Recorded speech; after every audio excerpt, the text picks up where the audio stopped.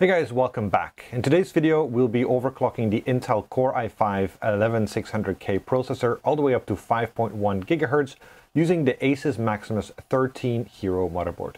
The Intel Core i5-11600K is the little brother of the overclockable Rocket Lake K-SKU CPUs. It is the successor of the i5-10600K, which we overclocked once before to 5.2 GHz on this channel, also with a Maximus Hero motherboard. The Core i5-11600K offers 6 cores and 12 threads, with a listed base frequency of 3.9 GHz and a listed boost frequency up to 4.9 GHz. It is rated at 125 watt TDP and should retail at an MSRP of $310 US. The Maximus XIII Hero motherboard is the successor of the Maximus XII Hero motherboard, which we used in a previous overclocking video. It is the entry-level offer in the ASUS ROG lineup and offers plenty of overclocking features such as a 14+2 power stages, the ROG water cooling zone, a debug code display, as well as AI overclocking and Memtest86 integrated in the BIOS.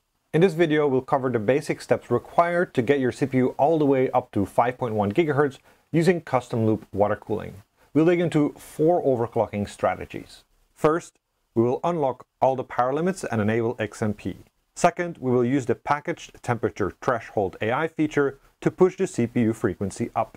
Third, we will allow the processor to do its thing and overclock using AI overclocking. Lastly, we'll do some manual overclocking.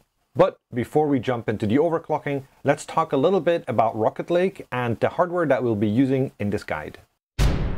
Intel's 11th generation core products for desktop, codenamed Rocket Lake, was officially introduced during the CES 2021 trade show and launched earlier this month in March 2021. Rocket Lake is the successor to Intel's 10th generation Comet Lake processors. Rocket Lake sports a brand new CPU core architecture while still on the vastly improved 14nm process node. The CPU core is built upon the Cypress Cove architecture, which is the backported version of Sunny Cove, a core designed for 10nm Ice Lake with some additional performance improvements. Due to the increased core size, the flagship Core i9-11900K offers up to 8 cores and 16 threads compared to its Core i9-10900K predecessors, 10 core and 20 threads. The Core i5 is still 6 cores and 12 threads. Rocket Lake CPUs do gain support for deep learning boost and AVX 512 instructions, a new and improved cache hierarchy, and up to 19% instructions per clock improvement. Other new features include slightly elevated default memory support up to DDR4 3200, 20 PCIe 4.0 lanes from the CPU, doubled bandwidth of the DMI link, and moving the integrated graphics to the new Xe graphics architecture. Compared to the 10600K, the 11600K has a 200 MHz lower base frequency of 3.9 GHz while offering a 100 MHz higher maximum boost frequency of 4.9 GHz. Rocket Lake will work on both 500 and 400 series motherboards, though not on the B460 or H410. Obviously, that means Rocket Lake CPUs fit in the LGA1200 socket. Along with the Intel Core i5-11600K processor and ASUS ROG Maximus XIII Hero motherboard, in this guide we will be using an NVIDIA RTX 2080 Ti, a pair of G.Skill Try&Z DDR4 4266 memory sticks, a Seasonic Prime 850 watt platinum power supply, and of course EK Quantum water cooling. All this is mounted on top of our favorite open bench table. The cost of the components should be around $3,300. That's $310 for the CPU, $600 for the cooling, $500 for the motherboard, $1,300 for the graphics card, $180 for the memory, $200 for the power supply, and $200 for the bench table. With all this in mind, let's jump into the benchmarks and the overclocking. Here's a list of the benchmarks used in this guide. Before we get started pushing the Core i5-11600K, let's first have a look at the scoring at stock settings. Note that by default, the Maximus XIII Hero has Turbo Boost 2.0 limits unlocked. So in order to see the performance at stock settings, you'll have to go into the BIOS. Go to the Extreme Tweaker menu, set ASUS Multi-Core Enhancement to Disabled and force all limits. Here's the performance at stock. SuperPi 4M, 33.679 seconds. Geekbench 5 Single, 1,618 points. Geekbench 5 Multi, 7,286 points. HWD X265 4K, 13.053 frames per second. Cinebench R23 single, 1,506 points. Cinebench R23 multi, 9,396 points. V-Ray 5, 7,673 V samples. 3D Mark Night Raid, 34,825 points. Final Fantasy XIV, 86.71 frames per second. When running Prime 95 small FFT with AVX enabled, the CPU operates stably at 4 GHz with 1.124 volt. The average CPU temperature is 59 degrees centigrade, the average VRM temperature is 35 degrees centigrade, and the average water temperature is 25 degrees centigrade. The average CPU package power is 127 watt. When running Prime 95 small FFT with AVX disabled, the CPU operates stably at 4.4 GHz with 1.175 volt. The average CPU temperature is 53 degrees centigrade. The average VRM temperature is 35 degrees centigrade. And the average water temperature is 26 degrees centigrade. The average CPU package power is 127 watt.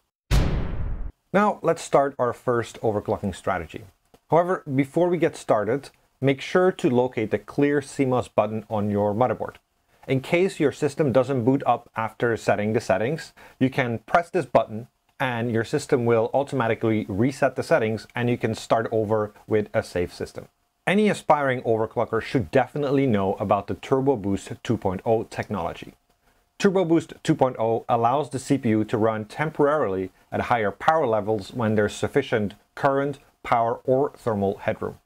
The long story short is that Turbo Boost 2.0 allows the processor to operate at increased power consumption temporarily above the TDP rating to achieve higher performance. It manages this by accumulating energy budget during periods of idle time that can be redeployed when necessary during periods of high load. We discussed the Intel Turbo Boost 2.0 technology at length in a previous video titled Intel Turbo Boost 2.0 and Intel Turbo Max 3.0 Explored. While we use a different CPU, the Turbo Boost principles explained in that video also apply to our configuration. By unlocking all the power limits, we effectively tell the CPU to run at the highest possible Turbo Boost settings all the time.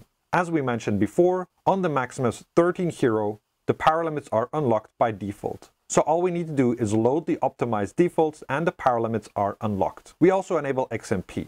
XMP stands for Extreme Memory Profile. It allows memory vendors such as G.Skill to program higher performance settings onto the memory sticks. If the motherboard supports XMP, then you can enable the higher performance with a single BIOS setting. So it saves you from lots of manual configuration. We discussed the Intel XMP technology at length in a previous video titled Intel Extreme Memory Profile Explained. Check it out if you want more information.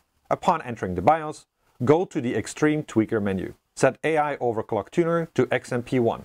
Set ASUS Multi-Core Enhancement to Enabled, remove all limits. Then save and exit the BIOS. We reran the benchmarks and checked the performance increase compared to stock operation. As expected, the performance uplift is most notable in multi-threaded benchmark applications, which would typically be heavily constrained by the default power limits. When running Prime 95 small FFTs with AVX enabled, the CPU operates stably at 4.6 GHz with 1.301 volt. The average CPU temperature is 79 degrees centigrade. The average VRM temperature is 40 degrees centigrade. And the average water temperature is 25 degrees centigrade. The average CPU package power is 216 watt. When running Prime 95 small FFT with AVX disabled, the CPU operates stably at 4.6 GHz with 1.227 volt. The average CPU temperature is 57 degrees centigrade, the average VRM temperature is 35 degrees centigrade, and the average water temperature is 28 degrees centigrade. The average CPU package power is 150 watt. Anyway, let's move on to our second overclocking strategy. Our second overclocking strategy features the package temperature threshold feature. The package temperature threshold is one of the AI features included with most ASUS motherboards. This feature allows the user to target a specific maximum package temperature. If the CPU package temperature goes over this threshold, it will automatically reduce the frequency. This is a dynamic process that will continue to update the CPU frequency throughout your usage. We also used this feature during our i9-10900K overclocking test with cryo cooling. As ASUS has unlocked the turbo boost power limits by default on the Z590 motherboards, by default, ASUS has also enabled the package temperature threshold and set it to 90 degrees centigrade. With custom loop water cooling, there's obviously much more thermal headroom than with any other type of ambient cooling. We can overclock all the cores to 5 GHz. That's 100 MHz higher than the maximum single core boost frequency of 4.9 GHz and 400 MHz higher than the maximum all-core boost frequency of 4.6 GHz. Upon entering the BIOS, go to the Extreme Tweaker menu. Set AI Overclock Tuner to XMP1. Set ASUS Multi-Core Enhancement to Enabled, remove all limits. Set CPU core ratio to sync all cores. Set all core ratio limit to 50. Enter the AI features submenu. Set package temperature threshold to 90. Set regulate frequency by above threshold to enabled. Leave the AI features submenu. Enable ring down bin. Go to the advanced menu. Enter the CPU configuration submenu. Enter the CPU power management control submenu. Set CPU C states to enabled. Then save and exit the BIOS. We reran the benchmarks and checked the performance increase compared to stock operation. As expected, the performance arises in both lightly and heavily threaded workloads. When running Prime 95 SmallFFT with AVX enabled, the CPU operates stably at an average of 4,723 MHz with 1.366 volt. The average CPU temperature is 89 degrees centigrade, the average VRM temperature is 44 degrees centigrade, and the average water temperature is 26 degrees centigrade. The average CPU package power is 243 watt. When running Prime 95 SmallFFT with AVX disabled, the CPU operates stably at 5 GHz with 1.442 volt. The average CPU temperature is 79 degrees centigrade, the average VRM temperature is 45 degrees centigrade, and the average water temperature is 26 degrees centigrade. The average CPU package power is 248 watt. Our third overclocking strategy uses the ASUS AI overclocking feature. ASUS AI overclocking is a novel approach to automatic overclocking. Rather than the engineers programming a couple of fixed overclocking settings as options in the BIOS, AI overclocking attempts to work out the best overclock settings on its own. It does this by evaluating the quality of your processor and your cooling solution. Based on this evaluation, the proprietary algorithm will adjust the CPU frequency and voltages. In our case, AI overclocking set the single core OC to 5 GHz and the all-core OC to 4.7 GHz. So, a 100 MHz bump from default maximum boost frequencies. Upon entering the BIOS, go to the Extreme Tweaker menu. Set AI Overclock Tuner to XMP1. Set ASUS Multi-Core Enhancement to Enabled, remove all limits. Set CPU core ratio to AI Optimized. Then save and exit the BIOS. We reran the benchmarks and checked the performance increase compared to default operation. As you can see, the performance increases across the board. However, in all-core multi-thread applications, we find the performance to be lower than our second overclocking strategy using package temperature threshold due to the lower frequency. When running Prime 95 SmallFFT with AVX enabled, the CPU operates stably at 4.7 GHz with 1.351 volt. The average CPU temperature is 89 degrees centigrade, the average VRM temperature is 43 degrees centigrade, and the average water temperature is 25 degrees centigrade.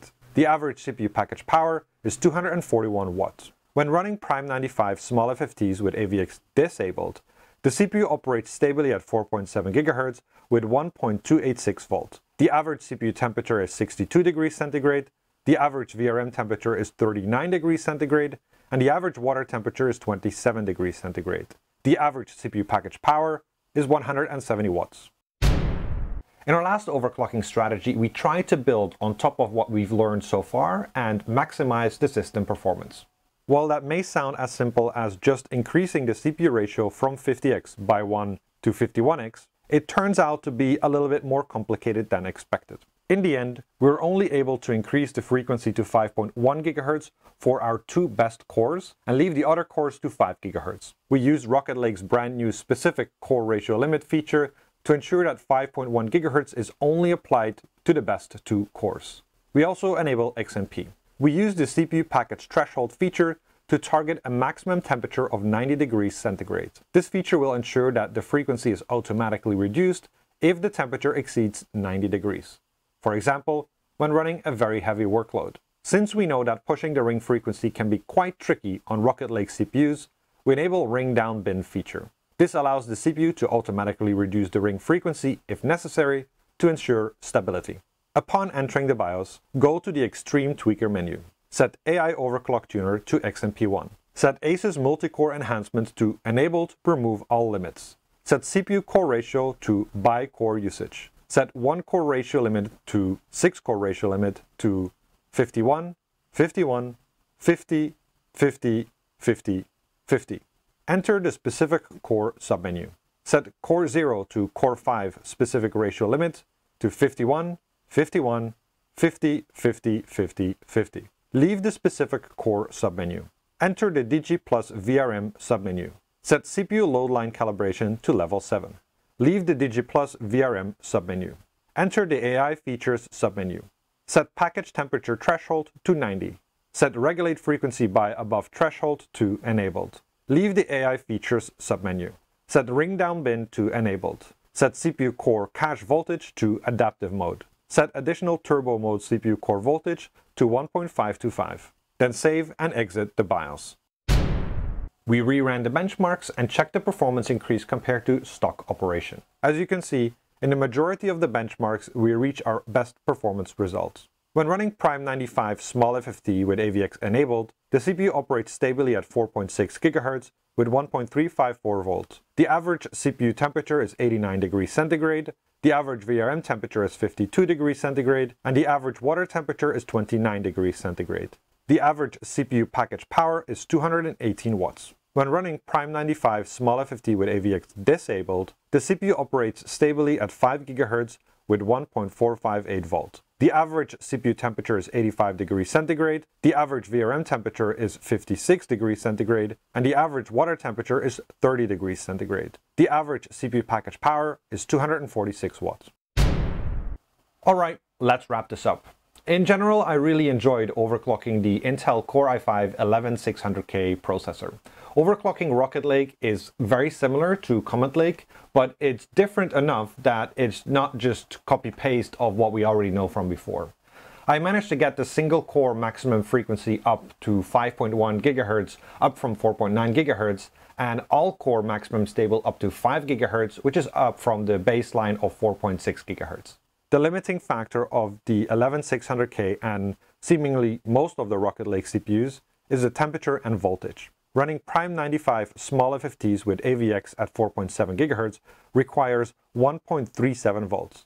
This voltage causes us to see 89 degrees centigrade and nearly 250 watts power consumption under load. Great cooling will therefore be a great asset to have when overclocking. Using the package temperature threshold feature is something that I will definitely be integrating in any of my future ASUS-based overclocking videos because it allows you to benefit from elevated performance with minimal work. Combining enabling the unlock power limits by default and this package temperature threshold is something I definitely approve of because it doesn't matter if you have a poor cooling solution or a great cooling solution, the system will automatically give you pretty much the best performance you can get out of the box. Anyway, that's it for me for this video. I think this is probably my last Rocket Lake video as, well, there's nothing left after doing the Core i5, but I'll definitely return for any future Intel platforms. As usual, if you have any questions or comments, feel free to drop them in the comment section below, and till the next time.